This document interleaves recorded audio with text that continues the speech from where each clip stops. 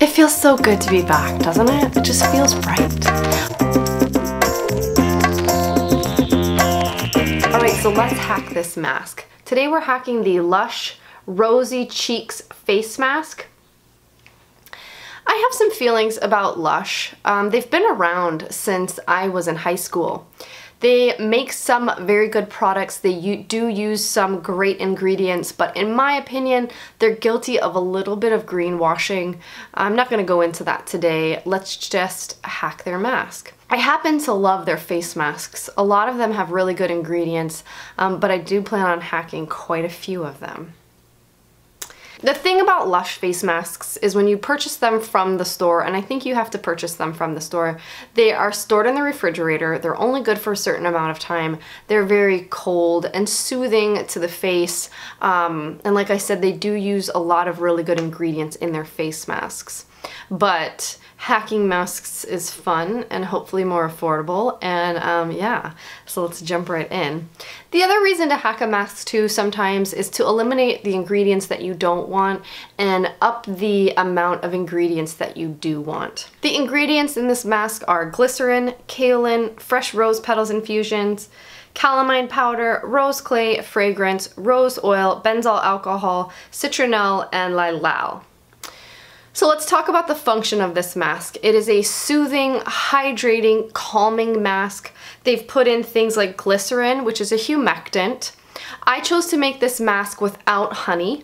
However, if you wanted to up the moisturizing, soothing properties, you could also add in half a teaspoon of honey. They have kaolin clay as well as rose clay in here. We're going to use just rose clay. They have fresh rose petals infusion. We're going to be using a powdered rose. They have calamine powder. I don't have any of that, and I looked into getting it, and it's quite expensive, and I chose to use oat flour instead. Oat flour is easily accessible for anyone. I don't think any of you want to go out and spend $20 on a pound of calamine powder. Let's just be honest here, we're keeping this mask on for 15 minutes, and I think oat flour is a very good substitute. Another good substitute would be quinoa flour. So let's move on. Rose oil.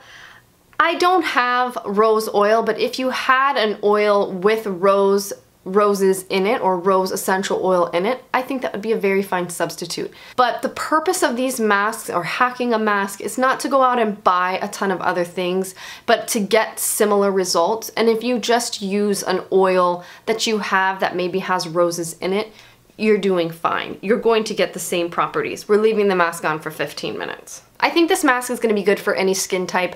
Rose oils, rose essential oils tend to be the least irritating to skin when it comes to essential oils.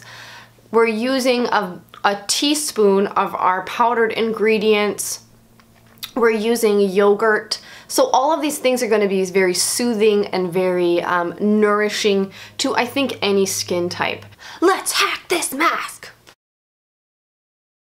So for the base of the mask, I'm going to start with this pre-mixed Granola Goat Roses Are Red Dry Face Mask. It has pink clay in it as well as dried rose powder. Both of those things, I think this was a limited edition mask. Both of those things could be picked up on Garden of Wisdom's website. I have a teaspoon of that dry face mask. I'm then going to mix in a half a teaspoon of oat flour. That's going to be our soothing ingredient. If you had a lot of time on your hands, or if you were an absolute perfectionist, you could use a sift to sift these together better. I am not an absolute perfectionist. Next, I'm going to take some of this rose water. This is my favorite. It's basically just water that has some rose essential oils in it. I'm going to start by just getting the clay wet.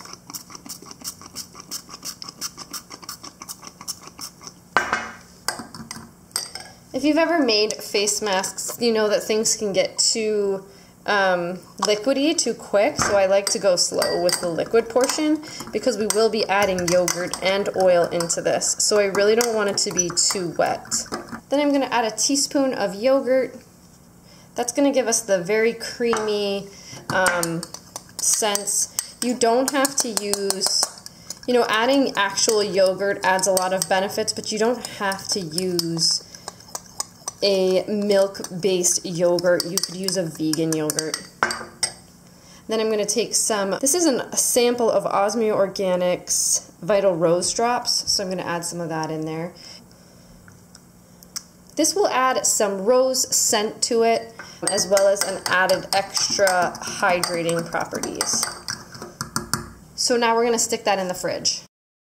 So here we are in one of my favorite times of videos, and that's when we're doing an extreme close-up, and you get to see my skin in all its glory. We're going to go ahead and apply the mask. I like to spray on a little bit of this rose water. I like to spray like my face with a toner anytime I'm putting on a mask. That way I'm not doing any tugging. Here's what the texture of the mask looks like after you pull it out of the fridge. Very similar to the texture of the Lush masks. I don't have my fancy brush today. I'm just going to be applying with my hands. You know, we're going to make more mask than we essentially need. I do not recommend storing this and trying to use it later because of the clay. Clay is dirt. Clay came from the earth. You don't want it to be sitting in there with yogurt and oils. You know, you just have, you run the risk of bacteria growth. So just titrate it down. If you only need a half a teaspoon, you only need a half a teaspoon. We obviously made quite a bit. You could keep layering it on thicker depending if you wanted to. So leave the mask on for about 15 to 20 minutes. Just FYI, when you use oat flour in your face mask, it does get a little gritty towards the end because it's like oatmeal. So you will want to use a cloth to just take off any remaining residue that you have. After you're done, your skin is going to feel so good. The clay, the yogurt, the oats, the little bits of oil, the toner, it just comes together beautifully to leave your skin very balanced and happy after you're done. So hope you guys enjoyed this Hack It edition, and I'll see you next time. Bye!